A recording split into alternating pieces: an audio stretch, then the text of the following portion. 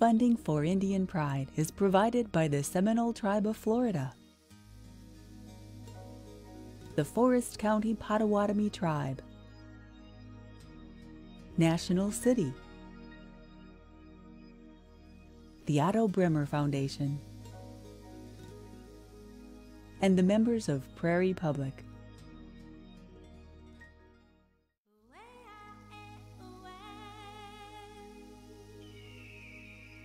On this episode of Indian Pride, meet some of Indian country's heroes. Learn why we should not second-guess the wisdom of the rabbit and the turkey. Then, enjoy the unique music from a beautiful Navajo flute player.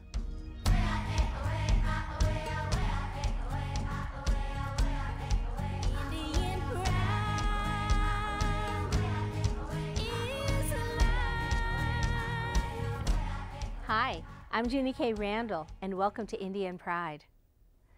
In Indian country, heroes are often found in the extended family unit. Aunties, uncles, sisters, brothers can greatly influence a child.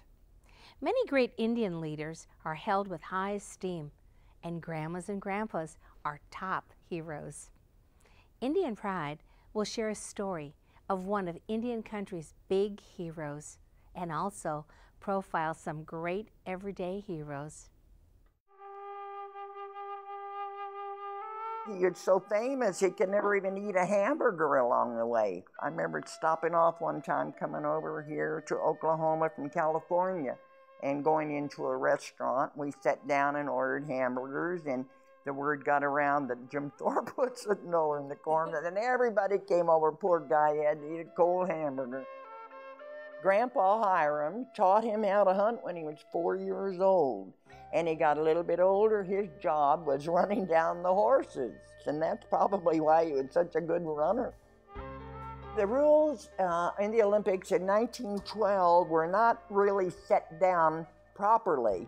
And it didn't show much of a division between amateur and professional. So he went in the Olympics and won the decathlon and the pentathlon.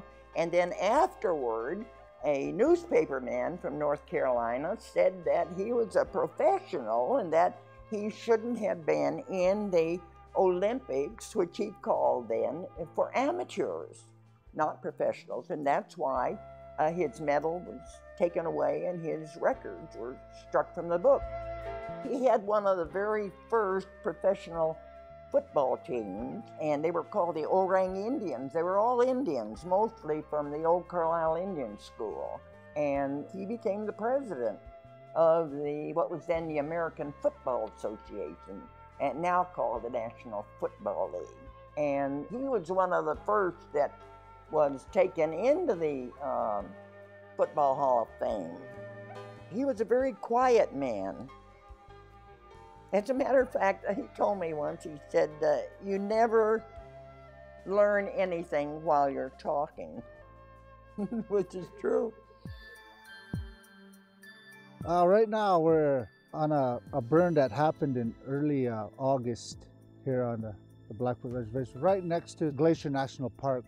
We're only a few of the Native American hotshot crews in the nation.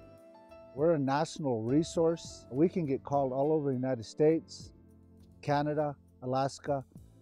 We're a highly trained crew in all aspects of suppression on a fire. When it's a really high, intense, ongoing fire, our main job is to suppress that fire, get a handliner on it, get an anchor point started so it has no means of escaping. When I was talking about hotline, that's actually right along the fire's edge, digging, trying to control that fire spread. We call it 1 foot in the black.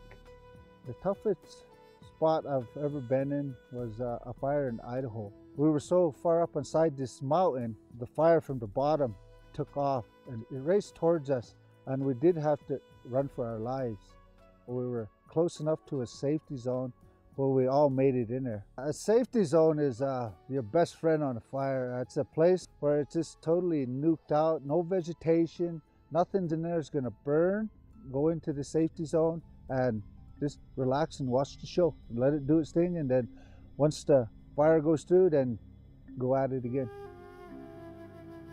I've thought a lot about this issue of heroes. Our history books largely erase the names of Native Americans. I've always thought we should have a place in this country where we celebrate the leadership of American Indians, the George Washingtons and Thomas Jeffersons of Native Americans. There have been some remarkable Indian chieftains, the Sitting Bull, Crazy Horse, Chief Joseph, and others, who, when you study what they did, the legacy they left behind, were really quite remarkable leaders. And I think we should have a place in this country to celebrate Indian leadership.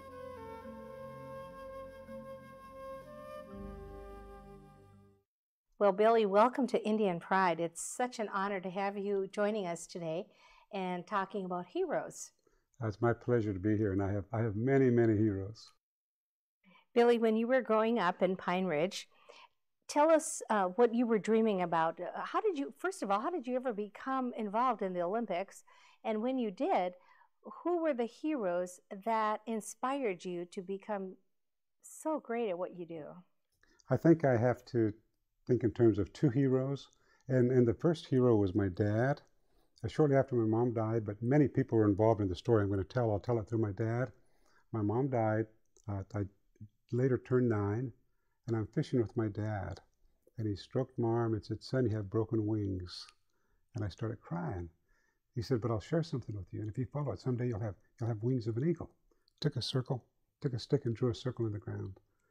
Step inside of the circle. Close your eyes. Look inside of your heart, your body, your mind, your spirit, your soul. What do you find? I couldn't respond. Boom! He claps his hands. I'll tell you what you find. Anger. You just lost your mom. Hate, because people have expressed hatred toward us. Jealousy, because we don't have anything of material value. But the jealousy blinds you. You don't see the beauty, the virtues, and the values of our people. And you have a whole lot of self-pity. All of those things will destroy you. Look deeper, and that's where the dreams lie. Find the dream, pursue the dream. Then he talked about heroes. So my hero became Buster Charles. Buster Charles. Buster Charles was 1929. He won the first 6 events of the U.S. National Decathlon Championships. Injured his ankle, had to drop out. A year later, he won the U.S. National Championships. 1931, he broke his back. Recovered, finished 4th at the Olympic Games in the decathlon, and he became my hero. Haskell Indian School, where I went to high school, would give the Buster Charles Award. I wanted the Buster Charles Award. My senior year, when I should have won the Buster Charles Award, the benefactor either passed away and quit giving the Buster Charles Award, so I didn't get my Buster Charles Award. And to finish the story about my hero, I came back from the Olympic Games, and I was in Phoenix at a function, and a man walked in and said, "Who's Billy Mills?" I said, "I'm Billy." And he said, "We have another Olympian that's here attending an engineering conference. He wants to meet you." And he's a decathlon athlete. So I knew right away it was Buster Charles. I walk in and I meet Buster Charles. He's 4th at the games. I'm the gold medalist. I couldn't speak. It was like meeting God. He put an arm around me and said, "Relax, Billy. I was 4th. You won the gold." But I went to Buster Charles's funeral July of this year, 98 years old. He had a stroke. His wife was concerned, age 94, and she got emotionally involved and she passed away. When they told Buster after he recovered from the stroke a few days later that his wife died, he said he was ready. He was ready to join her, and he just quit eating.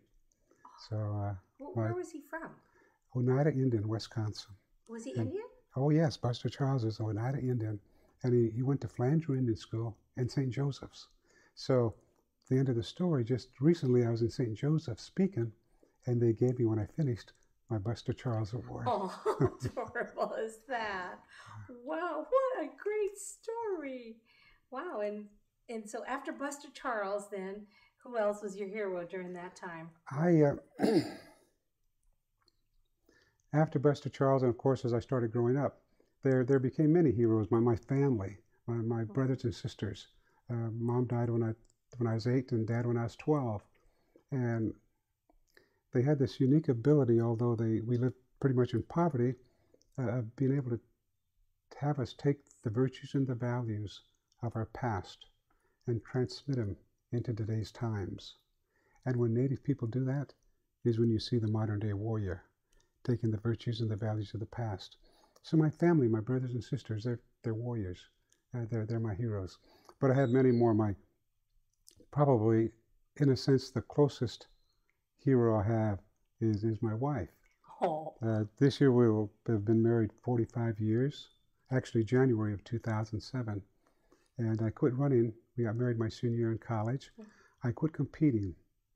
And she knew that there was something missing inside. Right. So she continued encouraging me. And she gave up much of her career as an artist so I could pursue my career as an athlete. And I'm always saying that I've gone to 91 different countries, half a dozen times around the world. But without Pat, that would not have happened. I would not have won the gold medal. What a nice tribute. She's However, going to like hearing this. My hero left me because 3 years ago she said, "I'm through raising you.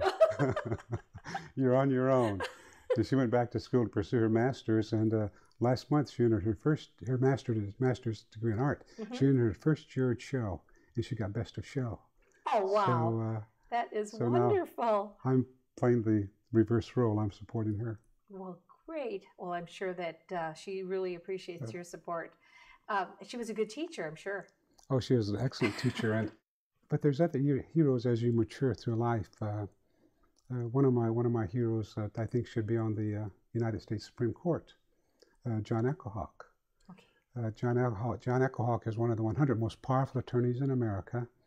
And today, in a given year, with 5 to 20% of all of the cases before the United States Supreme Court pertaining to the violating of tribal sovereignty, if that happened to any other group of people in America, they'd be up in arms. We're such a small group, 4.5 million people. John Echohawk should be on the United States Supreme Court. Why? The third reason is the most powerful. 1929, Thurgood Marshall comes out of law school, heads up NAACP, working through the legal court systems of America, changed the laws to eliminate Plessy versus Ferguson with Brown versus Board of Education, ultimately on the United States Supreme Court. NAACP fought for the inclusion of African Americans into the mainstream. We spun off of that, and we formed the Native American Rights Fund. Okay. NAACP, Native American Rights Fund. John Echohawk, Thurgood Marshall. Wow. It's a precedent that Congress understands, so we need to advocate John Echohawk to the United States Supreme Court. By the way, I agree with you on that. He's very much involved in helping us with Indian Pride, and we're honored to have him, and I really appreciate those kind words for all of us for John Echohawk. Then there's a history that we don't know about us in America. History is written by the winners. Yes. And we were not defeated because of the treaties. So we're rewriting history in the way it should be written, equitable, fair and equitable, and it's told from our soul, from our spirit, from our experiences. So another collection of heroes are those members of my tribe that were massacred at the Wounded Knee Massacre. Initially it was called a battle, 1892, and what America should be appalled and should be ashamed and be wanting to correct in the history of this great country of ours, the greatest number of Congressional Medals of Honor ever issued were the 23, I believe, that were issued to the military that massacred approximately 350 men, women, and children from our tribe. They had one weapon. He documented bullet holes in the skulls of the women and the children, taking the reproductive organs of women and putting them on their bayonets. Every one of those people who lost their lives today is my hero. Wow. Well, I mean, when somebody gives their life up for you, you know, and when you talk about any religion and you talk about heroes, you're talking about laying your life down for anybody is the greatest honor that you can give your friends and your family or anybody that is important to you in your life. When everything is said and done and we talk about all your heroes, and I know you are a hero for many people in Indian country, what is the most important thing that you want people to remember you for? I think I would like people to remember me from the simple standpoint that I was a warrior. When I came back from the Olympic Games, my tribe made me a warrior and challenged me to live your life as a warrior, to take the four most powerful virtues of our people: bravery, fortitude, generosity, and wisdom, and challenged me to go on a journey to the center of my soul, virtue and the virtue of bravery and fortitude, and go on the journey to the center of my soul, and that's where you find the virtue of wisdom. Use that virtue to empower yourself, and then you go to the virtue of generosity and help empower others. And that's what I've simply tried to do in my life every day. What is the most important message that you can give to all children in terms of being a hero? What can a child do that could make them a hero, to be remembered as a hero when they get older? I think anybody, whether a child, an adult, anybody who's willing to go to the depth of their soul and find that passion. Everybody should follow a dream. Every dream has a passion, and every passion has its destiny. And if you achieve that destiny, you're a hero. Well, Billy, I hate to wrap this up. I could talk forever, as everybody knows, but I want to thank you so much for joining us today and making all of us proud in Indian country. You really define Indian pride. Thank you.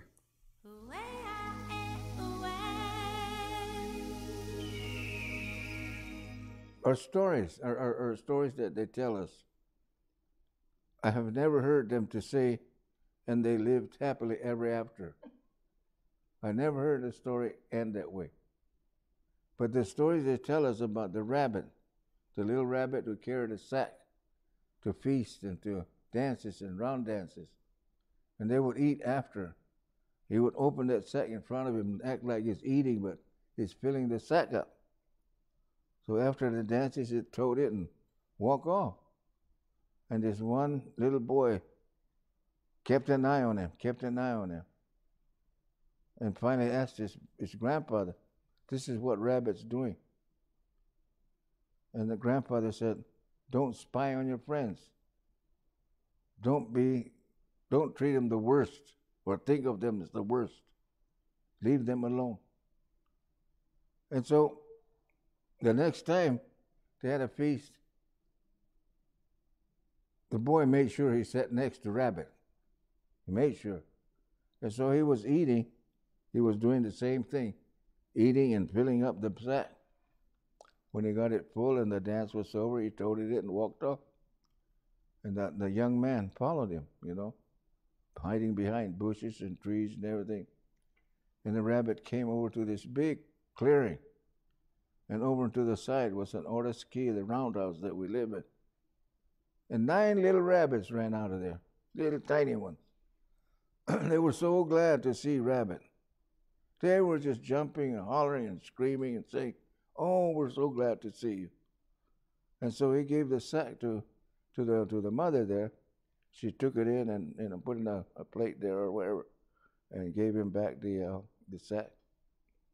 And those little rabbits just hung on to his legs and just climbed up on him, jumped on his back, and they were saying, "We're so glad to see you, because we can sleep with our stomachs full tonight, and we won't be hungry." And the young man in the bushes there heard about that, and, he just got up and walked off. He couldn't say anything. And so, you leave it at that. And you let each person that hears that story make up their own ending. How does it apply to me? How does it apply to somebody? And so we look at ourselves as rabbits sometimes. We look at ourselves as the young man sometimes, Are we so hard on our own people? These kinds of things. The coyote, he died 1,000 deaths and came alive 1,001 times. But he was always hungry. He was always scroungy. Always had a matty tail. Always looking for food. And so by this stream, there was this turkey sitting there drinking water. So he came out and snuck up on it, and he jumped. And the turkey jumped up. And he landed on there, and he looked down in the water, and the turkey was down there at the bottom of the water. So he said, "Boy, I'm going to get that turkey." He went out and got a big slab of stone, put it on his back, and tied it. And he jumped in. And as he was going down, the rock got heavy, and he turned like this. And as he looked up through the water, that turkey was sitting on a limb up above the water, watching him go down. And so it ends there, okay? It's up to you to figure out what it means to you. And this is what I tell the kids. And I ask them, just when we break for class, do you all want to be like the coyote? And in unison, all of them, no, Mr. White, you know. And then they all go see them out in the playground. They're just like coyotes.